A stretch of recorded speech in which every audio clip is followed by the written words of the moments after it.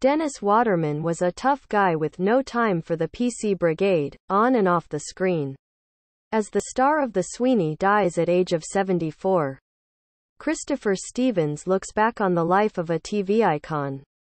Dennis Waterman was hailed an icon last night as stars paid tribute to the star who has died aged 74.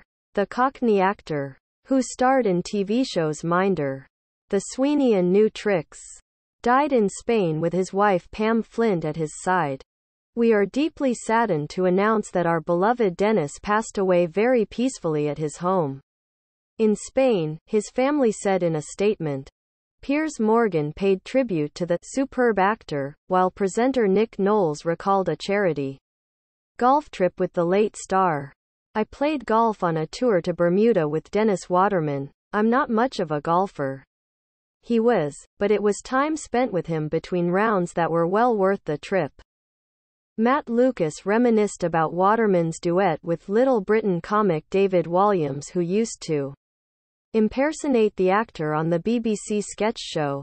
Others accidentally paid tribute to the wrong Waterman, record producer Pete, including K. Burley and Education Secretary Nadeem Zahawi. He tweeted, "Rip Pete. A great actor. Grew up watching Minder." Before adding, "Made a mistake. Rip Dennis Waterman. He is remembered here by Christopher Stevens." When it came to couples in explosive relationships, Hollywood had Richard Burton and Elizabeth Taylor.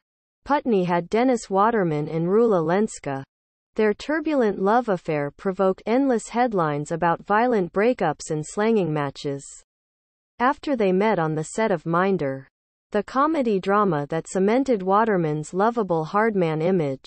In 1981, the attraction was instant, like being hit in the stomach by a 10-ton bag of cement, said Waterman, who died yesterday aged 74 at his home in Spain.